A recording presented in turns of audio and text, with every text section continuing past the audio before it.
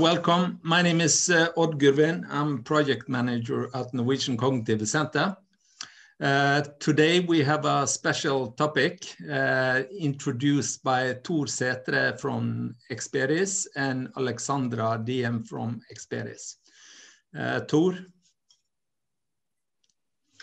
Thank you, Odd, and also please welcome to all the audience, where we're gonna address the security and safety within AI, and especially also using the BowTie as a method for storytelling. So I'm just gonna share the screen now, just a moment.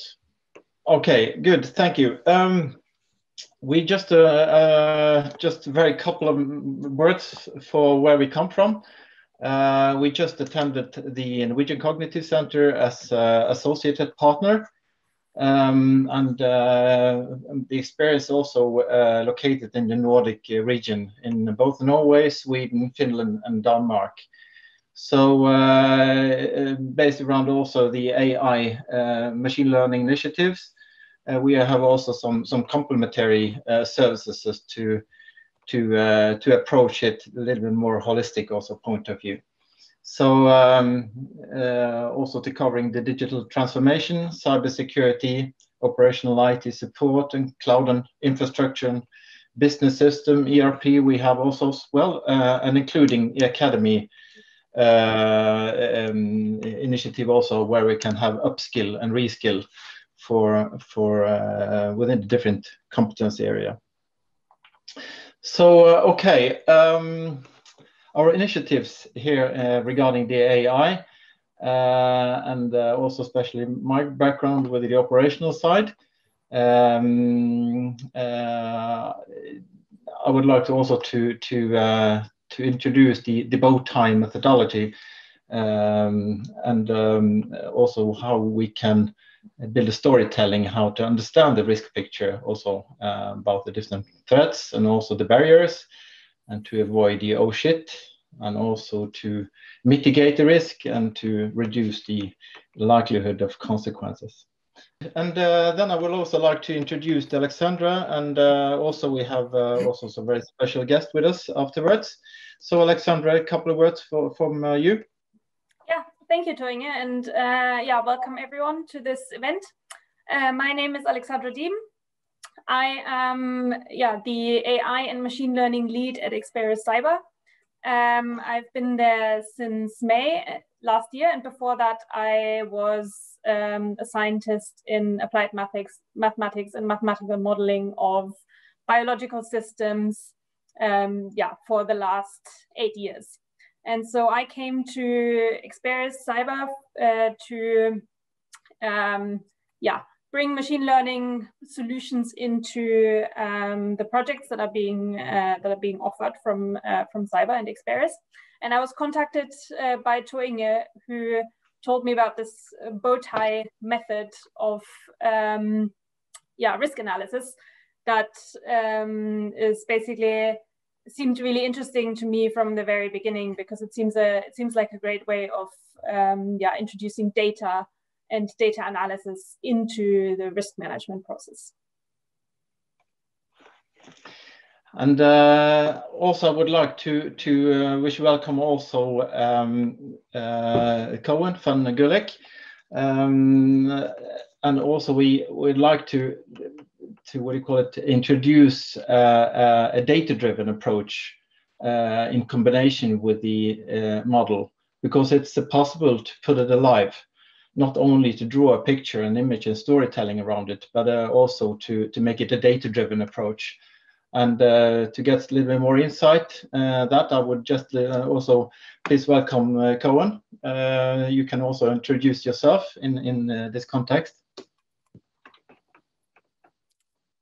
Well, it's on the slides, really. So, yeah, my name is Coen van Gulijk. I'm a researcher at TNO in the Netherlands. I'm a visiting professor of University in Huddersfield. And I work as a research fellow at Delft University of Technology on digitalization of safety management systems. So that's, in a nutshell, what it is. please go ahead to get a little bit more in deep insight.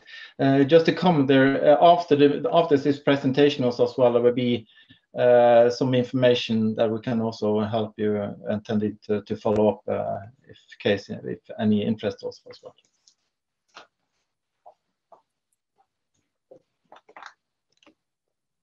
All right, thank you. So that's a full screen presentation, am I correct? This is great. Okay. Well, thanks for inviting me for this event. I always like the opportunity to speak about the things I'm passionate about and the kind of work that I do. So I'm very happy to be here and to speak about it.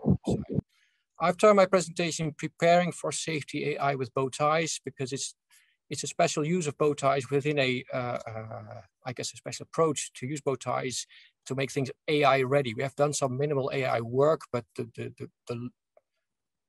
gravity of the work is really on designing the system to prepare for AI rather than do the AI itself. Just a bit about myself. Page down, perhaps.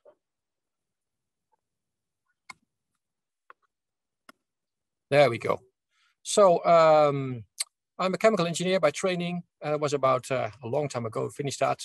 After that, I did a PhD at Delft University. That was in aerospace technology. So there's all this black smoke here you see on the right-hand side. That was on very engineering side of things. I discovered there I had a knack for more the social side of things, the more human side of safety. So I went back to Delft University, taught safety science for 7 years there. Also some of my time shared with the University of Antwerp in Belgium, where they were setting up a safety course at that time. After that, moved to the UK for 5 years, working as a professor on safety of rail risk and reliability. And that's really where people started asking me, you know, what can a digital world do for us in this particular environment? So this is how it got the ball rolling to the point where we are now. Now back in the Netherlands, I'm applying that, you know, transposing that from railways into occupational health and safety, chemical industry, and some other. Maybe as a side note, I have good memories of working with Norwegians before. I've been a co-chair of the Eswell Conference 2018. Maybe some of you remember that was with Stein Hugen in Trondheim. So there's good memory there for working with Norwegians. So glad to be here. So I'll just start stepping back a little bit on why we're doing this in the first place. And in terms of safety and reliability, there's just great expectations to be had when we talk about digitalization. And the kind of things I get asked about, you know, when I do projects, when I talk to students or customers, it's these 5 things mostly. The first thing we want is just lots and lots of data, risk historic database for better risk prediction. So the idea is, if you've got lots of data, safety will be better. Actually, for reliability and machine components, we know that works, but for safety, trying to prevent people from dying in accidents, it's still a bit out there. I think the judgment's still a bit out there. So that's an interesting one. So, but that's why we are interested. Second one, people ask me all the time, can you do real time? Can you do real-time risk-based decision-making? Well, the answer is, in theory, yes. In practice, doesn't necessarily help. But people do ask me, what if I got an app on my phone? I'm boarding this train now. Don't get into it. It's going to derail in 5 minutes. It's that kind of things that we hope that this digital world will bring us. I think that's still a long way off and maybe not necessarily what we're looking for either. We want AI to make our safety decisions easier, help us make those decisions easier, better by getting more information. That's definitely something to look forward to. I think it's still also a long way off at this point. Now we have lean safety management for efficient delivery. And that means cheap, okay? So I don't have Netflix because I like IT. I have Netflix because make thousands of movies very cheap, okay? So one of the promises of IT is not necessarily how beautiful it is, but just makes things cheaper. Products become cheaper, content becomes cheaper. So that's really what we're looking for here. And the last one is an interesting one. When you've got sufficient AI engines, for instance, like in text analysis, you can actually engage staff in discussions. So let's say you have a chatbot that actually, rather than just saying, give us all your data, you can actually interact with people and they can actually feel some inclusion there as well. This is an interesting aspect that we're working at here too. You know, I actually won't be speaking about that here. Okay, but in the long term, I think all safety management systems in their entirety, front to back, will be digitized entirely into data systems. And that's not because it's beautiful or nice or wonderful. It's because all management is being transformed anyway. It's just safety management is a bit slow. Now, imagine you're in the bank. you got a lot of business processes that are quite similar, right? I take my money from my bank and send it to Alexandra, and that's a business process that goes, and that goes on. It's similar in many, many different cases. So it's easy to put up a pipeline in IT. In management, safety management, it's usually different. It's usually lots of small different processes that have to work together. So it's more complicated, maybe more expensive to set up a system like that. But in the end, because it is a management system, it will be supported in its entirety. Now, the million-dollar question is how we're going to do this, okay? And I must say, when I made this slide years ago, I really thought it was a million-dollar question, but it's not, okay? Try 60,000 euros, okay? When you talk to people, can you help us out with some AI solution to make some kind of decision-making process better? I can't sell much more than 60,000 in commercial projects, so really don't go there. Don't think you're going to get $1 million because you're doing AI. It's really about solving a problem people have on a day-to-day basis and making it quicker. So just as a forewarning, I guess. But the work approach is not different from what you would do in a normal project. On a very high level, you'd have to define what your objectives are of the system, what you're trying to achieve. You've got to decide which tools you're going to use, so strategic tools and what instruments you're going to use, implement it, find the right methods, train people, etc., etc. Now, that information in terms of safety is not that intransparent. You look for ISO standard 31000, it tells you exactly what people expect you to do when you do a safety management system.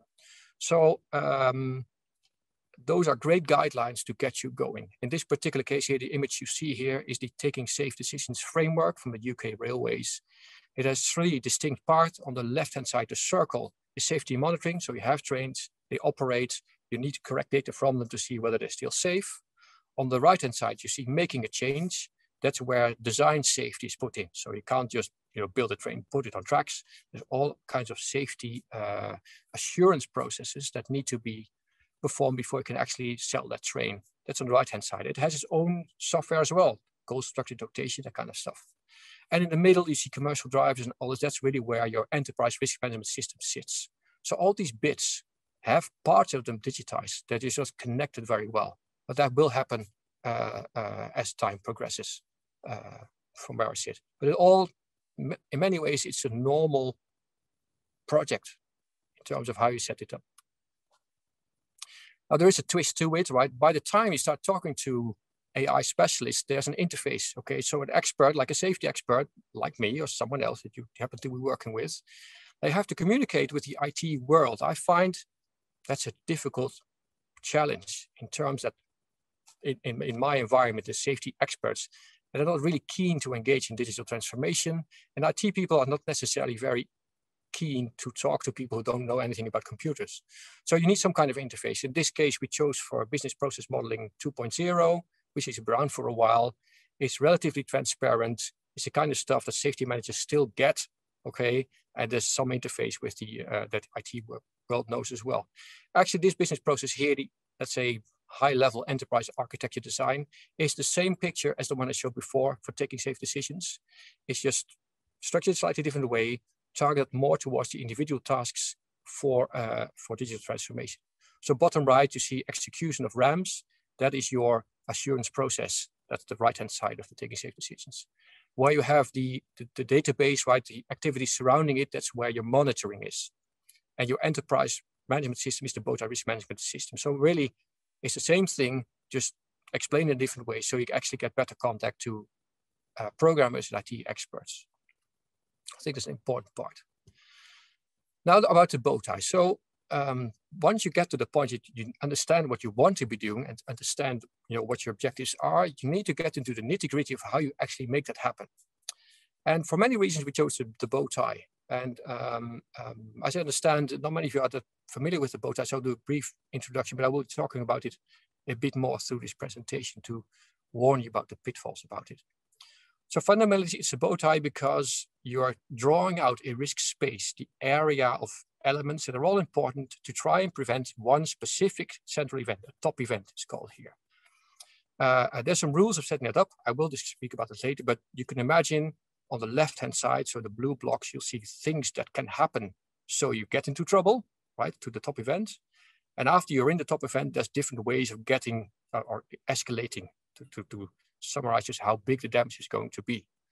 And that's really what this is about. It's a bow tie structure, like, so look at Thor, right, with its, so that's why it's a bow tie. Okay, that's and it's been designed in the early 90s. So in safety working environment, there's quite a lot of experience with it. Now, this is a good and a bad thing at the same time. It's good because there are people out there who know how bow ties work. It's bad because everybody does whatever they want with it. Okay, so you can use the bow tie as an accident investigation tool. So just saying, studying an accident, what went wrong, there should have been a barrier here, this threat materialized, we didn't know before, so you get very strange shaped bow tie.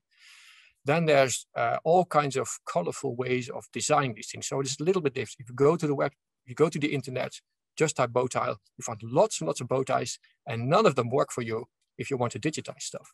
So there's a knack to that. But once you get that right, it's a good tool to not only control the business process that you have operational, but also to facilitate orchestration and data management and introduce AI to the premises. Okay, actually, it's this simple.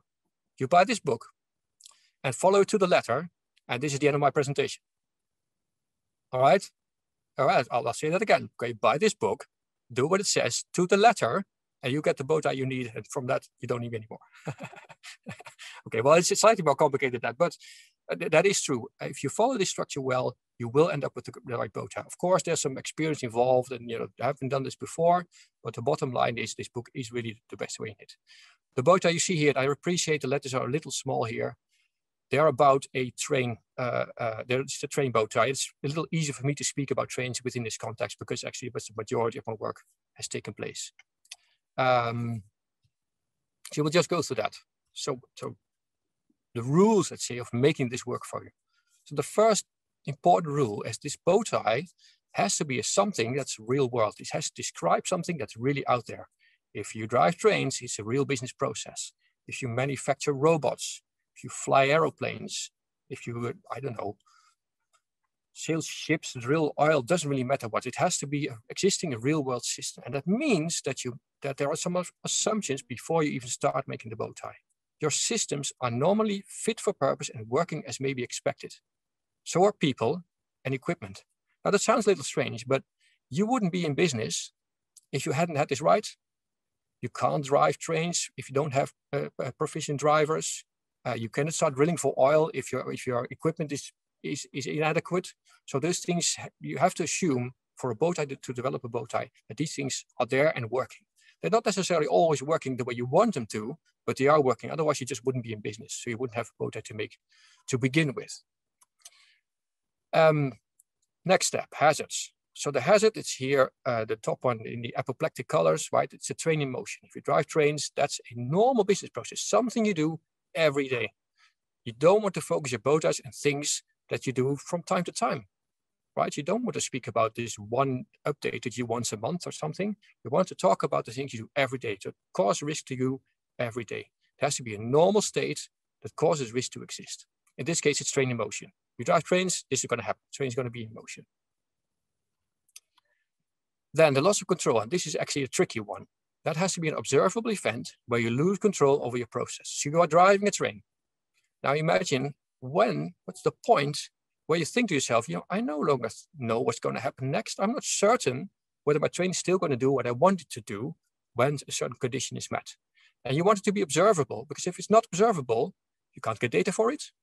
Okay, so it has to be something detectable, observable, measurable. Otherwise, it's just not much point in making that a central event. In this case, we've chosen train not driven to speed. That sounds a little strange, but trains, when they over the tracks, they have a maximum speed. If you're above that, you don't necessarily wreck the train, but you could. But you don't really know whether you would, or you could, or you should. If it's too slow, actually, it could be a problem as well, because you have all kinds of different problems within traffic later on.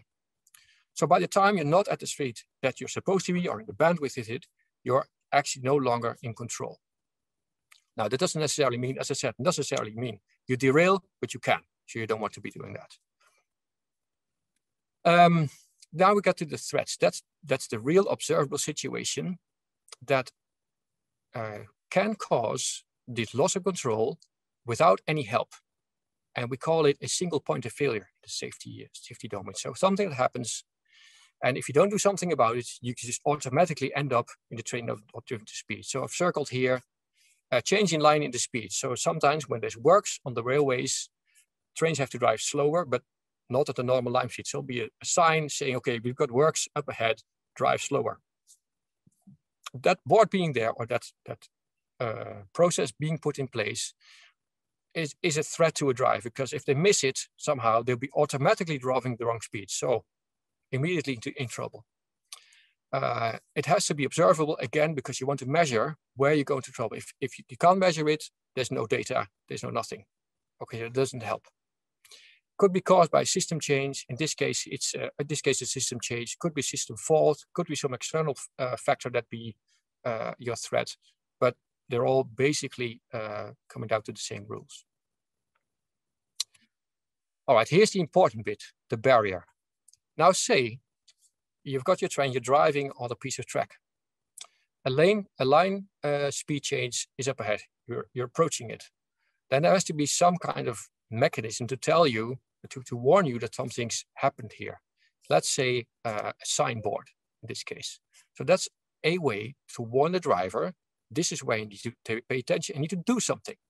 Okay, but the barrier is not functional until it has 3 basic functions filled out. 1, you have to be able to detect the error. You have to have some logic to decide what to do next. Then you have to do it. And all of this has to be taken place on the causal path from the threat to the train not driven at speed. So usually we're talking seconds or minutes or hours. Okay, that's the normal time frame. If your protection system does not fit within that time space, within the causal chain, it's not a barrier, it's something else. So training people is not a barrier, not in this way. Because you can't, from the time that you pass the signal saying you need to drive slower here, and the time you're actually driving too fast, you can't send people to a lesson or to a course, train them, get them back in the train, and behave accordingly, right? It doesn't work that way. So that's not a barrier. So actually, many of the barriers that you see in BowTies on the internet would actually not be placed here if you follow the methods shown here. Why is this important? This greatly simplifies your BowTie. So you will find on the internet massive BowTie, hundreds of elements. Actually, by the time you've got more than 5 barriers, you know there's some structural error in the construction of the BowTie, and this is what it is. All right, so just about this detect, determine, act is very important. A detector can be a human. A person can see something's going wrong.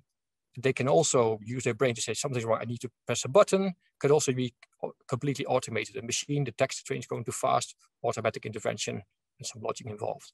But it has to be the closed loop. If it's not a closed loop, it's not a barrier. So that means that the barrier is a number of business processes, a number of parts that have to be present, and you can check whether they work. And that's really where the data comes in. Is the detector still working? Is the logic still working? Is the actuator working? And if it's a person, are they well enough trained to actually perform the task that the barrier demands of them? So that's really the barrier. Now we get to the holes in the cheese. So I'm not sure, I don't think there's as many safety works in the group, but it's about holes in the cheese, and that's this. This is Reason's Swiss cheese model. So let's say you have a barrier. We talked about the signboard earlier. So the signboard itself is fine. There's a business process. You put the signboard out. Everybody should be seeing it. But now it's poor visibility. So all the business processes are working as normal, but it's like making a hole in the cheese. It's all there, but there's a hole here because you can't see it fast enough. How it gets bigger, if you got more fog or something, it gets smaller if you get better visibility. So that's where this is the holes of the cheese way of looking at things. And this is actually, it's like a threat. It's like a threat, but it's not, so the yellow box here, but it's not something that on its own would cause the accident, cause the logic effect. So there's an important differentiation. It causes the barrier to malfunction. It doesn't cause the accident. Okay, there's a very important difference here. Because you can have lots of escalation factors. If you have a signboard as a normal business process out, there's many ways in which that signboard doesn't work. Vegetation, fog, could be blown over, lights could be broken. There's many ways in which that barrier itself doesn't fail, but the fact that the barrier doesn't work is not the cause of the accident itself. So that's an important differentiator. Now, and of course, once you got those kind of threats, you can defend against those again, right? These are escalation barriers. They look like BowTie barriers, but they're escalation factors, and here actually the rules are a little less strict. They don't have to fit within the causal path of the accident itself. So you have, for poor visibility, you could have vegetation management, which means if it's about trains, go past all the tracks that you have, cut all the grass, cut the trees, make sure that's all in place, visible, etc., etc. That's a management process. It's a huge management process, okay? And it's a fundamentally very important business process, but it's not a barrier. It's an escalation barrier. So you want to put energy in it, but not put it in the causal path. So this is where things get a little bit more complicated. I could say a bit about human error management, because people tend to say it's always a human's fault, right? When things go wrong within the BowTie, it's a little complicated. You don't want to put human error as a threat to accidents, because let's say I forget something, right? The driver, I forget, I have to stop in front of red signals. That would be unlikely, but I mean, let's say I forget. It's not measurable, and it happens.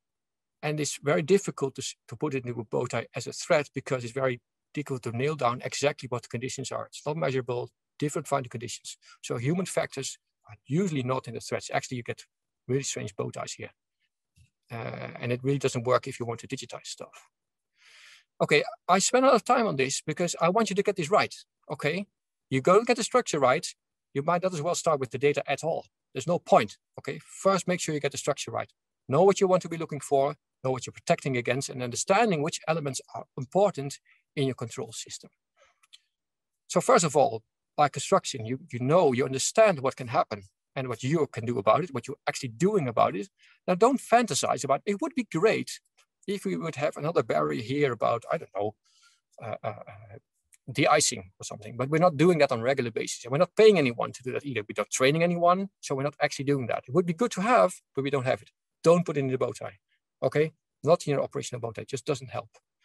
It also tells you what kind of information you require, because now you know which bits of your system are critical. And you want to know, have the information about, is this critical bit still working? That's where your data comes in. That's where you want to gather information from your own system or dedicated data systems that say, okay, this bit we know works. And we know that it works, and we know why it works. Now, interestingly, this BowTie in its entirety also provides a map for the integration. Given that you have maybe 10 or 15 very, very different BowTies, right? Just imagine, sometimes it's a massive IT, let's say, let's take the vegetation management, right? Okay, hundreds of people on GB railways have to cut trees on a day-to-day basis. It's a massive information system, lots of contracts and all kinds of things, that all that information, but it only does one thing, control that one barrier, right? Is it still working? In another barrier, it might just be visual inspection of a piece of track. So it's just like handwritten records, this is still okay. Somehow they need to be on par in terms of your safety control, and the BowTie is perfect for that. It just gives you where these things fit and how important they are relevant to each other. And from that point on, really, it becomes just IT. And in the work we've done back in Huddersfield, and I'm also propagating here, but it looks like we're going to go for different data systems here. We use a graphical database, a Neo4j graphical database, and there's two good reasons for that. One is it's graphical, okay, so safety experts can also understand, rather than just understanding how code works, they could just look at the pictures. And the other thing is that it's very flexible. It's not just that you can put in your meta model as a structure, but you can also put the data in there as well and do some basic analysis as well. So here's a picture here at the top. Yeah, I appreciate, again, the letter's a little small, so when you got your presentation, that you can have a better look. But at the top it says BowTie. This is really the meta model described. So here's with defined what's a BowTie. So in the note there will be a description of what the BowTie is, the kind of link it has to hazards, to top event. On the left hand side, the threat, right side, consequence, and at the bottom you see how the barrier. So that's the basic ontological structure, let's say, of the BowTie. And you just populate it, okay? We just draw in the BowTie, you just draw it in. So this is the same thing. You still have the ontological model is still there, still sits in the database. You just connect it to actual barriers that you came up with that have to be connected here. You'll find here change in speed, right? The one we looked at, automatic route setting, etc., etc. together with all escalation factors and this and that. And you can actually, I've drawn one layer of escalation factors. We can have escalation factors on escalation barriers. You can have multi-layered if you wanted to. Makes it complicated. So try not to do that, but you could just model it here in this graphical database. And then you connect the data. Okay, so now you know what barrier you're worried about. And then you find yourself data that tells you something about the state of that barrier. I'll just explain two examples we've been working on as part of work back in Huddersfield. One of it is a numeric algorithm for a barrier, mostly on the threat. And the other one's just using textual analysis about information about barriers. So not necessarily about the state of the barrier, but about incidents in relation to the barrier. So the first is, and it's actually a little technical, I've got some reference to a paper further down this presentation you could use later on, but the situation is as follows. When a train traverses a piece of track, there's a number of data sources associated. One of them is the data recorded on the train, the OTDR at the bottom. So between 1 and 10 seconds, there's data storage, storing the train speed, location, appearance of a horn, warning people that a signal is upcoming. Another data source is what we call the RADS data. That's really information about the signaling system, when the signal goes from red to green to yellow, etc. While connecting those two, we can actually sense, or we can actually measure whether a train is approaching a red signal. And it might sound strange to you, but we never knew. Before we did this analysis, we never knew how often the train actually approaches the red signal. We know it happens. We do counts and there's some statistical modeling, but we never actually knew which signals are approached very often at red, which ones are not. So it says something about the risk profile, about the threat in this particular case. Interestingly, that data just goes into the graph database. So it's a little complicated picture here. Again, I'm sorry for that, but the purple bubbles, they are data points from the train with speed, brake, etc., etc. The red and the greens, they're from the signaling system. So a green dot is when a train enters a berth that has at the end of it a green signal. And then the red one is when the train enters a piece of track where the end of that track is a red signal. So you'll see, and again, letters are a little small, but you'll see here at the bottom from left to right, you see that the train enters a berth that is red at that point. It slowly traverses, and as it comes close to the signal, it picks up speed. That's because the signal by the time is cleared to green. So now we have some idea. We can make some algorithms to assess whether this train is in any danger whilst approaching this red signal. And in fact, we found a couple of incidents where we see actually this train is going way too fast to red signal.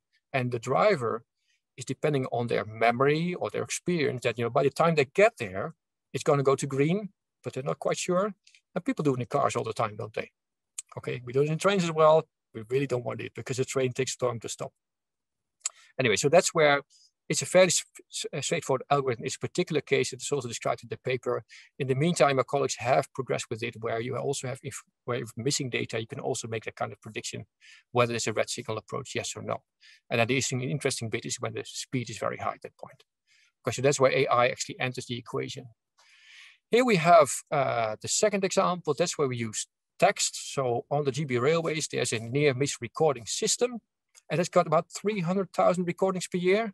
All right, so that'd be like anyone at the railway can use their phone and just type whatever they think is wrong or dangerous on the railways. This is one of those texts that we found this maybe 5 years ago.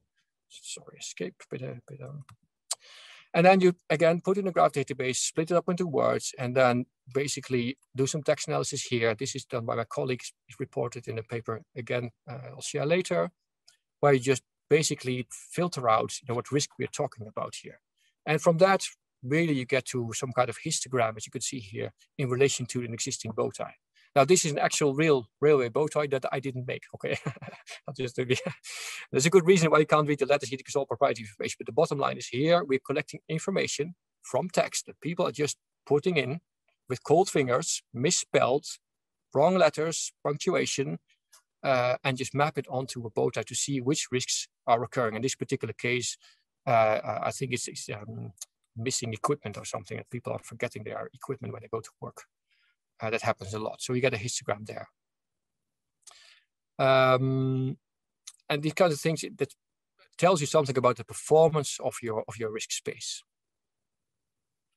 Now from there, really, now we have a database with a number of different kinds of data in it, a number of different algorithms associated to text analysis. I mean, this particular text analysis method is fairly straightforward, doesn't require that much AI, but you can use AI like text analysis tools as well, not necessarily inside the graph database. You take the data out, process, put it back. So there's a number of ways to do that. But in the end, you'll have something like this where the yellow dots, they're the threads, the gray dots, they are the barriers, and then the red and purple and green at the bottom, they're actually data in relation to your BowTie. You make an output file and you read that into commercial software. In this case, we use CGE BowTie XP commercial software, just read the data in and to display it to users. So that's really how that trick works. Now, what's important to understand here, that any data will do. Okay, as long as you understand which barrier you're controlling, you want to know how well it's working, whatever data you could get your hands on, you know, is game here.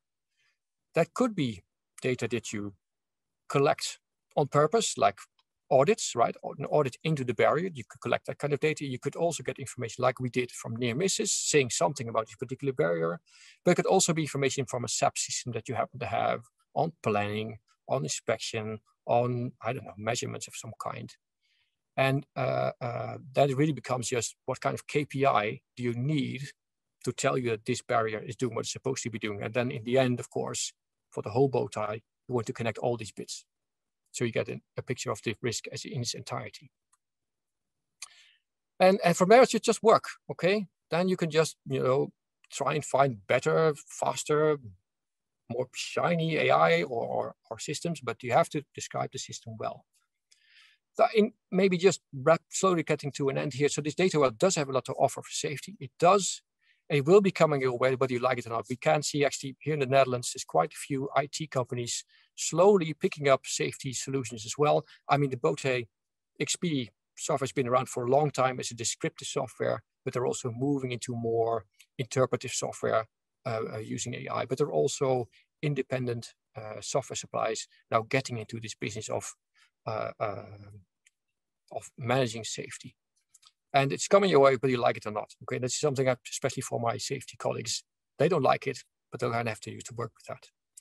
I do think the BowTie is an efficient way to orchestrate data and solutions in this space. Of course, you don't have to use BowTie. Okay, there's different methods you could use, but the rules are more or less the same. You have to be very, very strict in designing the system to describe the problem that you're trying to capture. You have to get the model right. Just some reflections on maybe working forward toward AI from a utilitarian perspective, right? It can make your work easier and cheaper. So we have a number of solutions where you can read thousands of incident reports and tell me something about COVID, right? How often does it happen? Where does it happen? What kind of conditions would be around there? So there's that kind of stuff works. And actually in the UK, we had 300,000 of reports every year we went to go to for vegetation management, for near misses, that kind of stuff. You can help yourself project the decisions and judgment you want to do, and you can make sure that people are standing by. So that's a little bit more in the future. Let's say the vegetation management, if let's say the number of vegetation registrations goes above a certain threshold, you hire more people, okay? Just to make sure you control that a bit better. I think the real discussion here, what kind of level of autonomy are you willing to delegate to AI, especially in the face of the legal consequences of creating an accident. From a worker's perspective, and this is something from TNO I get a bit more work on, the foresight report from EU OSHA is actually quite alarming when it says how when staff start working with AI solutions, they get quite stressed. They worry about whether they can cope physically and mentally with AI systems. They're afraid of who's in control, and this is especially poignant in the discussion of Uber, right? Uber drivers are not necessarily in control of their working conditions, and that's troublesome for them. And people also worry about whether they keep relevant. It's all very neatly described in this EU OSHA report. And discussion really is how can artificial and human intelligence actually collaborate respectfully. And the last reflection I'd love to put in here is the cognitive capabilities of people working with it. And that's really in an IEC report we wrote for, I wrote for IEC on the future of safety, where it was quite clear that there's not that much off when this machine is going to be vastly more intelligent than the person, and how do you actually work with that? How do you make sure still in control of that. And at the same time, also how do you call machines to be sensitive to cognitive limitations? And this is really a European thing, okay? In Americas or Asia, you know, they don't always necessarily care, but in Europe, there's quite wrong legislation about human rights and how to call it. There's a lot of debate there. So the question really is, what kind of oversight mechanisms do you need for those kind of things? Well, maybe just wrapping up here, from my side, to me, it feels that the progress in the safety domain with AI or without AI feels like they baby steps, but it is, you know, it is going forward. Not maybe as fast as I would hope it to go forward maybe 5 years ago, but it is supporting safety management, and it is actually progressing, but slowly from my perspective. It's not about AI for the sake of AI, it's where AI adds to the existing endeavors that you're already doing, okay, like safety. And not necessarily, so don't try to get all the information in one big heap, get some AI engine to tell you something about safety. It just doesn't work. You need to have the structure to get the information out that you really need. So that's why you use AI, not just because it's beautiful and you hope for the best. So in that sense, it's also keep your feet on the ground, right? It doesn't give you any alien powers. It's really just accelerating what you're already doing. And there's no emergent property, okay? There already was intelligence. It's just mechanical now. So that's not an emergent property. We already knew how to do things intelligently. It just makes it faster. Because so really keep your feet on the ground with the kind of promises there. Just wrapping up here for the Norwegian Cognitive Center. I've been looking through your websites. I think that's one of the points. Education and understanding are cornerstones in your program. I think that's really spot on. It's very important in all of that.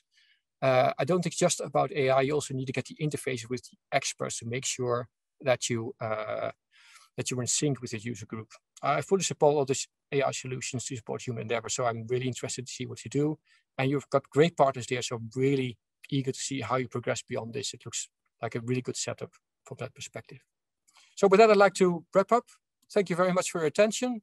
If you've got any questions, see my email address, and we will be circulating this presentation after today. So thank you very much. Thank you very much, Coen. Tord, could you please ask some qualified questions to Coen? Yes, thank you, Coen. This is a very interesting also presentation, and also within the area of safety.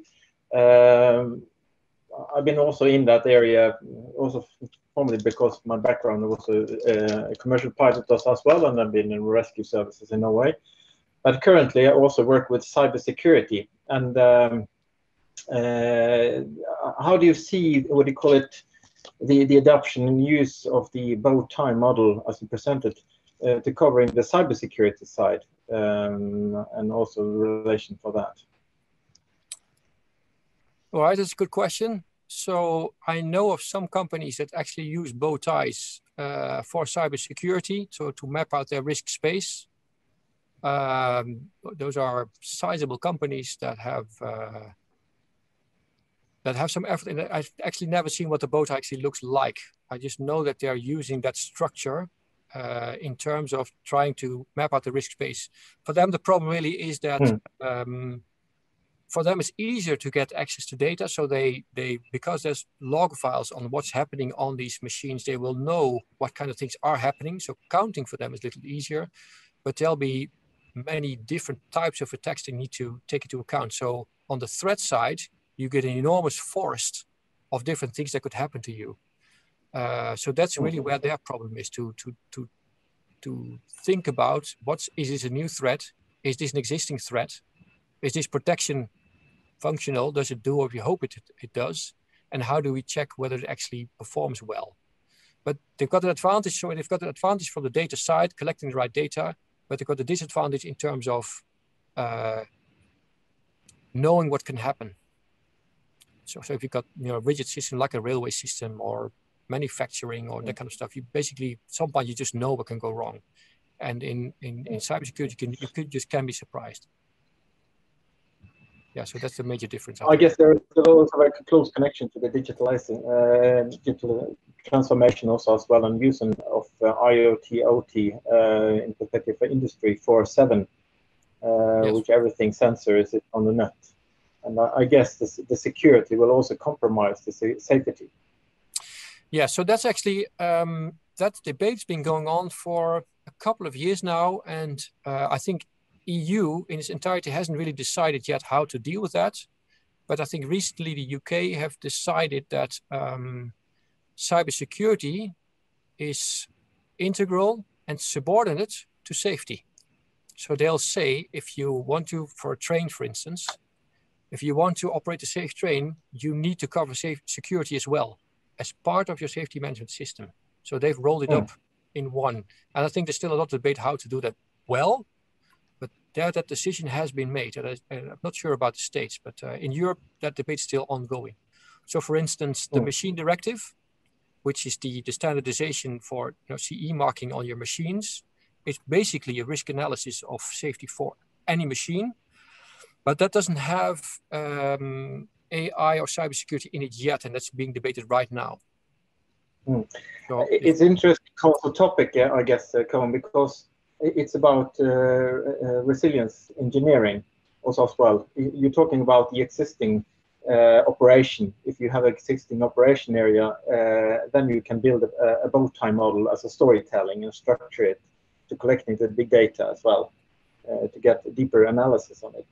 But in regarding of the, what do you call it, the fast technology development, we also design new services that are not ready yet. So would you say that this, what do you call it, methods and tool sets and framework is this also valid for resilient engineering to be, what do you call it, try to design it in the proper way and to test it along the project phase of the investment?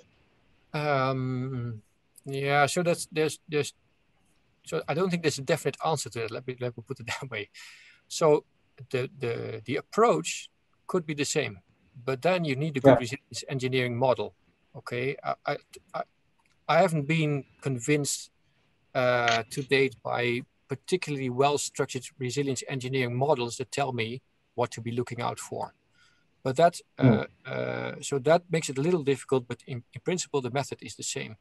The fact that it's new is difficult in many ways, because if you do not have information about what could theoretically go wrong here, then to some extent you're just hoping for the best and you're putting into place. Normally what you do is you put like generic barriers in place that you hope will protect you against a number of threats that are not completely known just yet. Those you could still manage, and you could still map out what kind of threats actually occur as a function of time. But there, the challenge is a bit more like the cybersecurity. You would want to map out in how many ways you actually get yourself in trouble. So I'd say it'd be a little bit between the reliability engineering and the safety management and the cybersecurity management. It's a bit between there. Some bits you know, some bits you don't know. Okay, thank you very much. Is there any questions from the audience? I would also like to ask a question. I was wondering, so I come from a background of producing a ton of data in a system that is already digital, and like a shotgun type of approach, basically just produce a ton of data and try and find the parameters that I'm looking for in that way. And so I was wondering whether you see any role for the BowTie model specifically for digital systems that are already digital. Also, for example, cybersecurity systems, like Inge mentioned, to build a BowTie model basically completely from the bottom up using the data. Or do you know of examples where that is already done? Or what are your thoughts on that? So I do know people are trying. I guess in the same way you are trying. As from my perspective, that's fine. It's fine if you go from the bottom up, because in the end you need evidence to support that that a threat is a real threat, and you might have overlooked it. So if you have data to tell you that this is a threat, it's fine to build it from the bottom up. I would advise to stick to this definition. So when you think some data tells you something, you'd have to think about what exactly does it tell me in relation to my safety management. Does it tell me that I'm no longer in control? So is it an LOC event? Or does it tell me that a problem is occurring, a threat is occurring? or is this a barrier that's failing, or is this a escalation effect? So you actually, the exercise is similar, but you go from the bottom up, but you have to recognize which bit of the risk space you're looking at. So that's the difficulty in that sense. And in terms of your one shot, actually, I love that stuff. Because once you've decided this is a barrier we need to be looking at, this is exactly where you do your one shots. What information do we have? Can we extract something that says something about this particular barrier? So the method of work doesn't change that much. And whether you go top to bottom or bottom to top doesn't matter that much, but from top to bottom, basically you don't know exactly what algorithms you'll be looking for. And from bottom to top, you don't really know what parts of your control mechanisms you're looking at. So, but if you can connect those two, there shouldn't be any problem.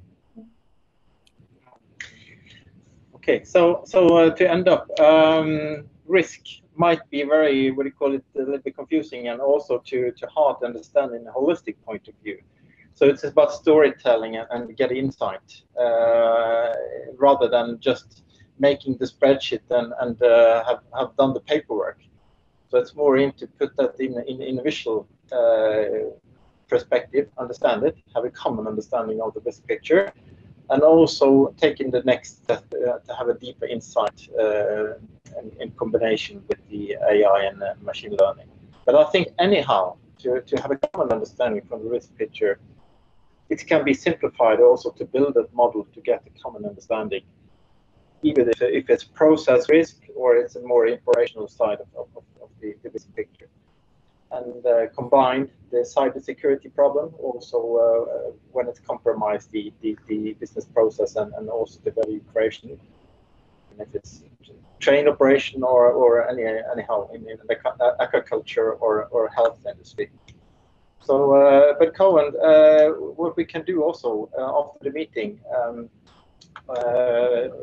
NCC, and also we have been established a LinkedIn group, Norwegian Cognitive Center, and where we can provide an offer, what do you call it, the free entry trial package, and also to provide more deeper insight if there are any interesting for that as a follow-up. Yes, so, I've posted a link to the forum on the chat, so people can go into there and just follow that page. Also, I'd like to thank both Coen and Tor and Alexandra for the presentations. And I will, on the 8th of February, we have a workshop and lecture by Morten Goodwin. There is 2 available spots left. We only have 50 participants. And so if you want to attend there, you have to go into our NorwegianCognitiveCenter.com and just register there. Thank you very much for today's presentation, and hope to see you again soon. Thank you. Definitely, thank you, Odd. And we also catch up in a continuous connection in also the LinkedIn group. I think that would be good. Yes. Okay, have a nice evening. Bye-bye. Bye.